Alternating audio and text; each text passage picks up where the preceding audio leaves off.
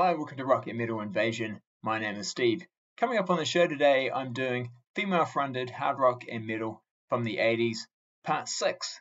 So when I first started doing this series, I didn't think I'd actually get up to part 6, but turns out I've got quite a bit in my collection that's female-fronted, so let's get on with it. Yeah, so and also when I say from the 80s, there's actually some from the 90s as well, or early 90s, but and this is a good example. So first up, this is a band called Skosisken, German band. I think they formed around 1990, and this album came out in '92 on the Giant label. Interesting cover art. I don't think you'd look at this and necessarily think straight away this is going to be hard rock or metal. Hugh Syme designed it. He's not the artist, but he's done the cover art design. He's quite well known as a designer for albums. It's a good album. Obviously coming out in 1992, not the best timing, especially for this bands with this type of sound. It's kind of AC/DC influence there. It's sort of like actually the vocalist, her name is Nina C. Ellis, and this band, they kind of sound a little bit like what AC/DC might sound like if they were female fronted. It's a little bit like that. They've also been compared to Motorhead as well, and in fact, not on this album, but on future albums, Lemmy has collaborated with them. So yeah, it's actually the only album I've got from them, but they have got about 6 albums, so there's quite a bit out there to check out. And it's a good hard rock album. Like I said, 1992, probably not the best time for an album like this to come out, but they did. There is one music video was released for this album, and that's for the song "If the Walls Could Talk." That's probably the best song on the album. Other good songs are "Living on the Red Line," that opens up side 2. That's a good song. Interesting, both those songs, those songs, "If the Walls Could Talk" and "Living on the Red Line," the lyrics were actually written by Rick Browdy, who is probably best known as a producer, but also produced the first Poison album. So yeah, he's not a producer on this album. He's just helping out with the lyrics on those 2 songs. Productions by the guitarist Jim Box. That's him there, and that's Nina there in the band.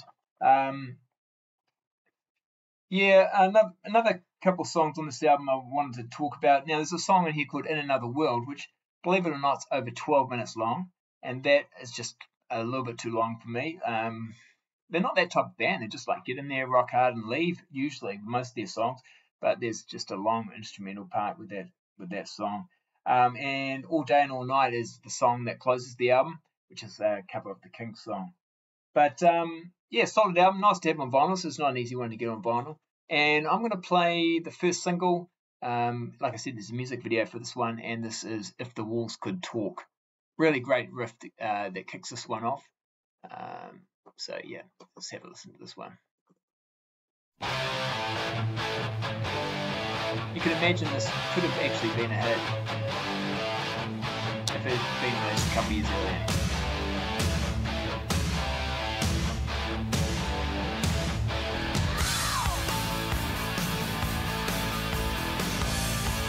Good riff, drums coming in.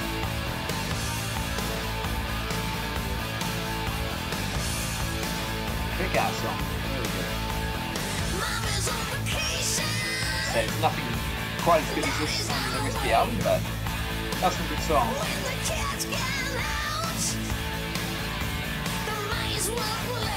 That's Nina, vocals, which definitely distinctive. I think it sounds great.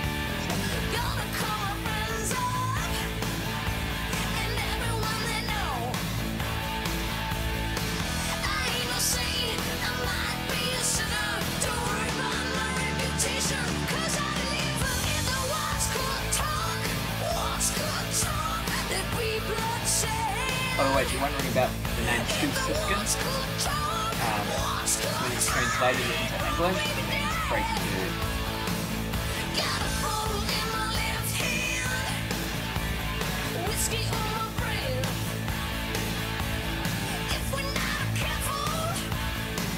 Okay, coming up next, this is Storm from 1983. Now, this is their second album. I think it's just known as Storm 2, and Jeanette Chase is the vocalist. They've also been described as a female-fronted Meatloaf, or a slightly heavier female-fronted Meatloaf, which I think is actually not a bad description. Definitely Queen is a big influence. You hear that in their sound, and also the Sweet. Sweet would be an influence as well. So it's not that heavy. It's a little bit soft for me, but I do like some of the songs on here. I checked it out because it's definitely got some fans. There's people who really like this album. It has been reissued on Rock Candy, so you can get that on CD. But obviously as well, fairly easy to get on vinyl. Standout tracks for me from this album are Settle Down, Running for You, and Pairs. But the song I'm going to play is a song called Play With Me. And you can definitely hear the Meatloaf, female-fronted Meatloaf comparison you could definitely hear on a song like this. So it's even got some male vocals coming in as well. I'm not sure who does the male vocals, possibly just one of the band members. So this is Storm from their second album, released in 1983, and this is the song Play With Me.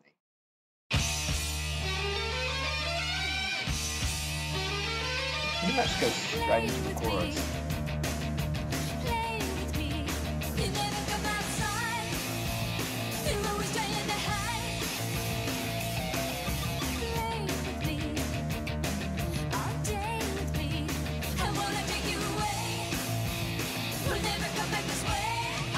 Great vocals. It sounds great on this. Really good production. Here's the male vocals.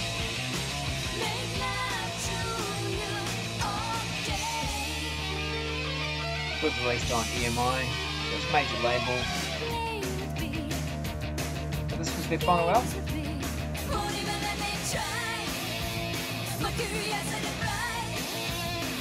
Okay, we're going to get a little bit heavier now. This is War Machine from 1986, released on Roadrunner Records. Slightly obscure. Now, there's not much happening here. On the cover's very basic. No picture of the band at all. Released in 86 on Roadrunner and on Neat. Of course, Neat Records quite well known for being one of the labels that really kickstarted the new wave of British heavy metal. But this is 1986. This is not a new wave of British heavy metal, but it's definitely metal, quite heavy at times, especially for female fronted in the mid 80s. Production's not great. I think better production would have really helped this album. Cover art's pretty basic, like I said. This is the one and done, so their only album. Bernadette Mooney is the vocalist. She sounds pretty good, almost a little bit doomy at times. But the riffs are quite heavy, some great riffs. In fact, the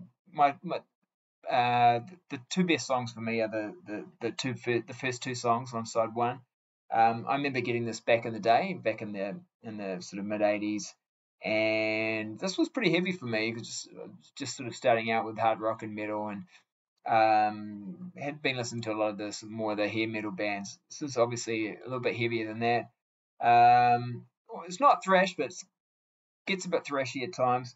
And like I said, almost her vocals are almost a little bit doomy as well. But great musicianship. For whatever reason, it didn't work out. And this is their only album. So I'm going to play you, like I said, the first two songs from the album are my favorite. I'm going to play the second track. This is a song called On the Edge. And talking about great riffs, listen to the riff on this one. Like a little squeal at the end.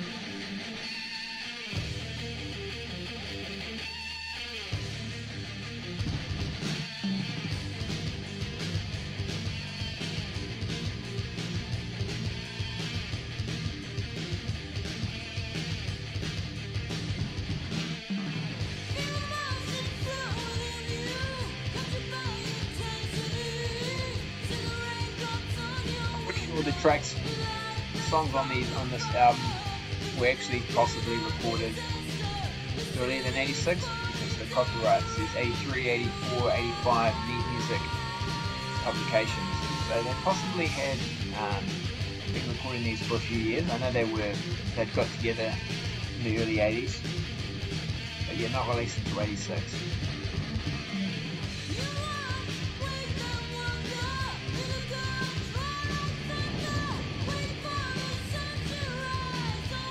Okay, next up I'm going to talk about the debut album from the Canadian band Reckless. So it's self-titled, and this came out in 1980. Terrible cover. That's the front, that's the back cover. But I have to say, I was pleasantly surprised by this. It is quite hard to believe that this is the same band. So this is 1984. Definitely looking a lot more metal there. Probably sounding a little bit more metal as well. Now, they're not female-fronted here, although it's quite interesting. If you have a look, this is the back cover of the first album. I mean, it could almost be the same people, but that's a guy, and that isn't. But that is, yeah, that's actually Jan Melanson. Yeah, she's the vocalist on the first album. So for whatever reason, she doesn't stick around for the second album, and so this is the second album. They've got a male vocalist in for that one. But and I had this album back in the day and really liked it. Didn't really know about the first album, and I may have even seen this and not even realized it was the same band. But that's Steve Madden there. So he's sort of he's the guitarist and the band leader. There he is in '84. But they just put out the two albums, and yeah, like I said, I like this album, but actually this is quite new to me, but I've actually been enjoying this pretty good, especially for 1980. It's heavier than what you might think, and I've actually quite liked it. Would have been interesting to see what it might have happened if Jan had stayed in the band. But I'm gonna play a song from the first album in just a minute. Just one thing I wanted to say too. There's also another band called Reckless. Can get a bit confusing, can't it? But this band, they put out an album in 1987 called No Frills, but it's a different band. So it's an American band. It came out on Atlantic in '87, but different band. This is the Canadian band Reckless. Yeah. And yeah, confusing too, because you wouldn't know really that, I don't think you would anyway, that that this and this are the same band. Yeah, that's Steve there, Steve, but different vocalists. Anyway, this song I'm going to play, it's a really good song. It opens up the album, and like I said, pleasantly surprised by how good this was, and heavier than what I was expecting to. This is Victims of Time.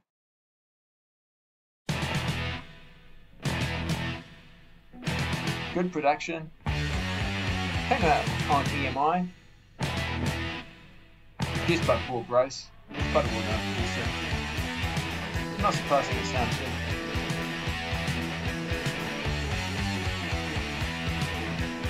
There's footage on YouTube of Reckless playing this song with Jan on vocals.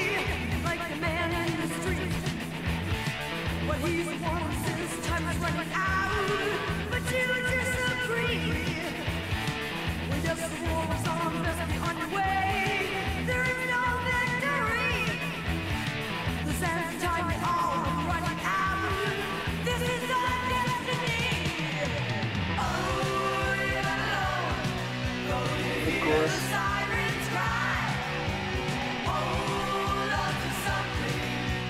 Never say die. You're a victim of time. Alright, next up, Thunderstick. And this is not an album, this is a 4-track EP called Feel Like Rock and Roll. Now, I actually never realized back in the day that this was female fronted. But Thunderstick was formerly the drummer in the band Samson. And he plays drums on here, but he's got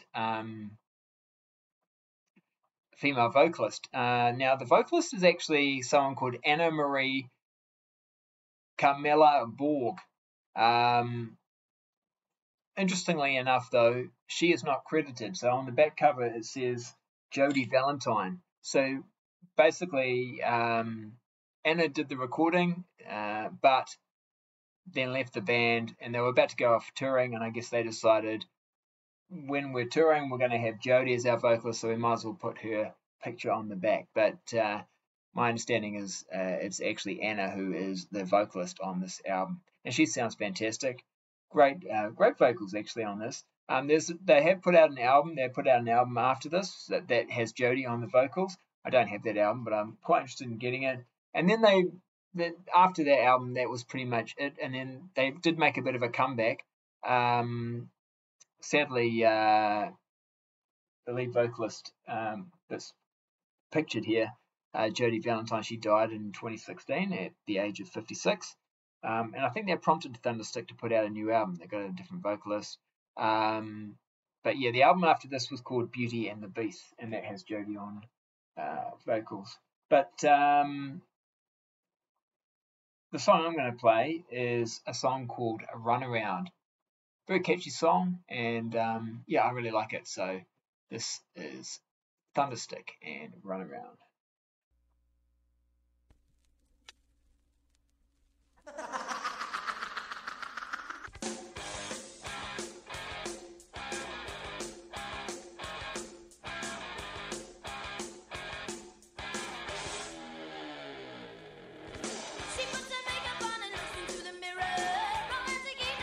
Not as heavy as you might have thought. The cover art's quite heavy metal looking, but it's more hard rock.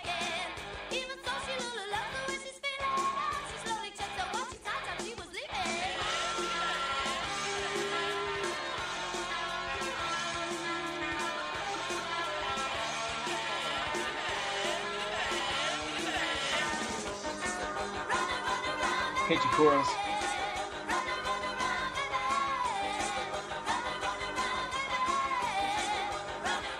Alright, next up, Cherry Bombs. Now this is just a 4-track EP, and they released a 3-track EP as well, I think, and then a live album, but no full studio length album. And I guess this band is probably most well known for the fact that 3 of the members were once in the band Hanoi Rocks. So Nasty, Andy McCoy, and Terry Chimes, who wasn't a member of Hanoi Rocks from the start, but and he's probably more well known for being the drummer for The Clash. But anyway, those 3, they're in the band, so formerly from Hanoi Rocks, and the vocalist is Anita Chilama. She's the vocalist. She sounds great, looks good. I'm not quite sure why it didn't quite work out. My understanding is maybe Anita and the guys in the band didn't get along that well. So Anita had actually been in a pop group prior to joining this band, so I'm not sure, maybe musically it wasn't her thing quite so much. Although you wouldn't know, because I've watched live clips on YouTube, and I think she seems to be really into it and is doing a great job. But yeah, she was in a band called Toto Coelho, something like that, which I'm not familiar with them. But yeah, so she'd had some experience prior to getting, getting involved with the Cherry Bombs. Yeah, but just the 2 EPs and then 1 live album, and then that's it. This is the only one I've got from them. I haven't got the other EP or the live album, but it's good. I'm interested in definitely checking out their other EP, maybe the live album. But what's interesting about this one, it features a cover of the Loverboy song Hot Girls in Love, which is a strange choice because they're certainly not the type of band you listen to and you go, oh, it kind of reminds me of Loverboy. They don't seem to have any Loverboy influences. They definitely have Hanoi Rocks influences. They've got, they've got a cool sound. It's a cool original sound. It's hard rock, but it's not generic. So I thought that was an unusual choice there, Loverboy cover. They did actually end up touring with Poison. They opened and toured for Poison. And then that's it. That was the end of it. But you can see clips of them live at the Marquee. I think the whole show pretty much live at the Marquee. You can see that on YouTube. Worth checking out. Yeah, like I said, Anita. I think I can understand why they wanted her in their band. She looks fantastic. Sounds great. Songs are pretty good. And the song I'm going to play is a song called Oil and Gasoline. Now, it's not a heavy song, but I really like the way it builds, and it's just a cool song. So this is the last track on their EP, 4-track EP. It's called Oil and Gasoline. There are some heavier songs on here. Feeling is it's a heavier song, but and a good song. But I'm gonna go with this one. This is Oil and Gasoline.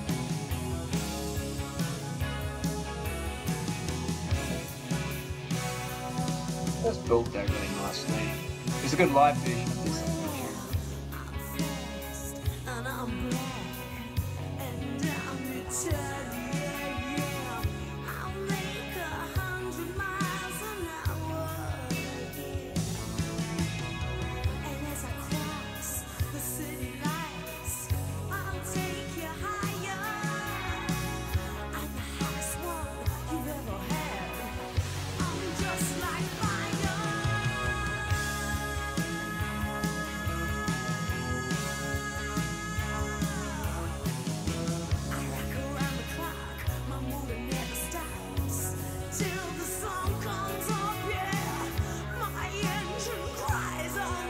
Alright, getting heavier again now. This is Mean Streak and their album Roadkill from 1988.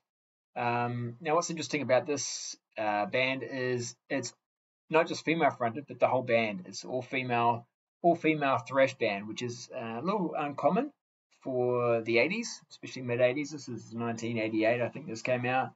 Came out on Music for Nations.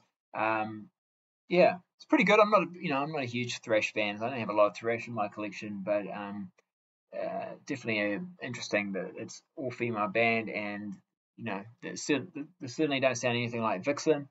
This is it's produced by Alex Perellis, and it's pretty much that sort of mid late 80s thrash. Production's not bad. These ladies can certainly play. It sounds pretty good, but it's not something that I'm going to play a lot. But I like having it in my collection.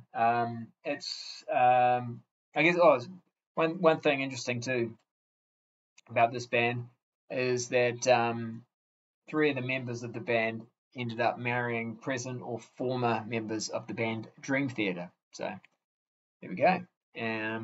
Now this is their only album, but they have actually reformed and have started playing live dates recently. So that's kind of interesting. So they actually got back together again and started playing again.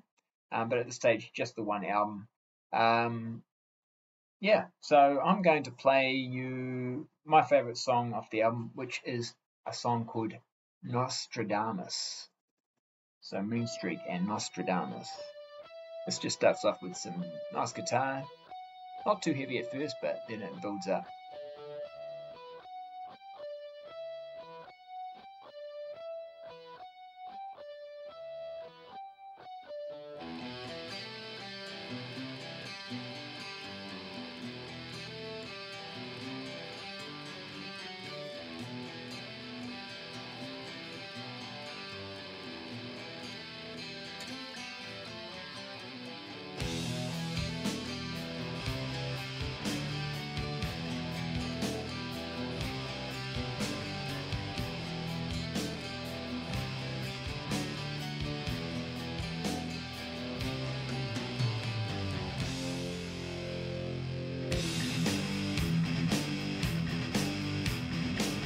Now it's getting more thrashy.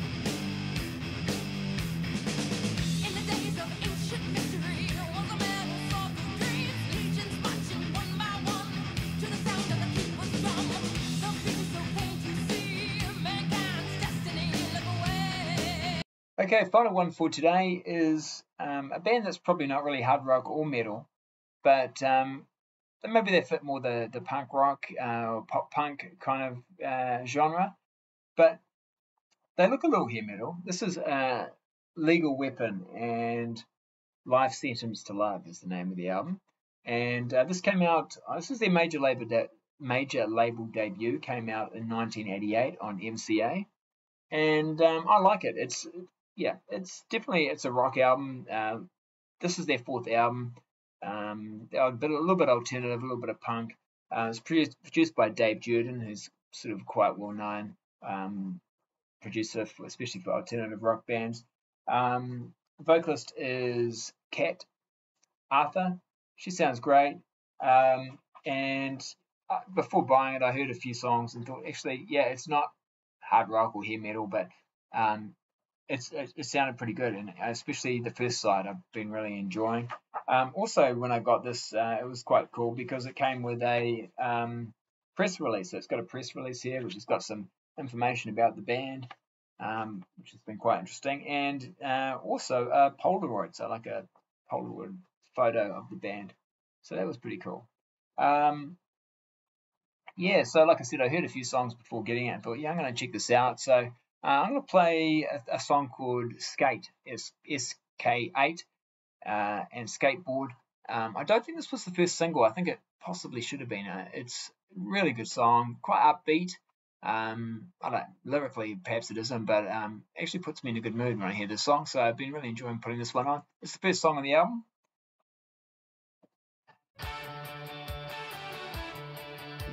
Sounds good. Yeah, it seems quite upbeat.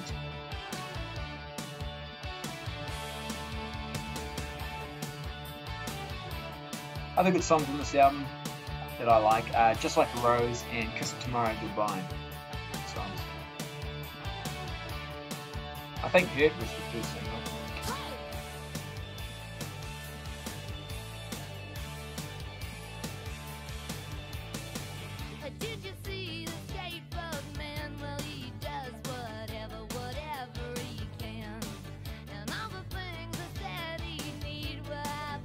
Kind of reminds me of Cyndi Lauper.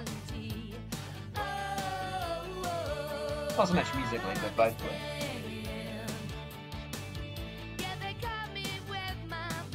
Like I said, this was their fourth album. Don't think there's much after this album.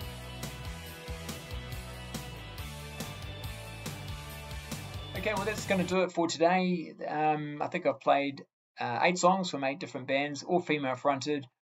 And so that's the end of part 6 of female-fronted hard rock and metal from the 80s, and of course some from the early 90s as well. Hope you enjoyed that. Feel free to comment, subscribe if you haven't, hit that thumbs up button, and I'll be back with some new episodes very soon. All right, thanks for watching. See ya.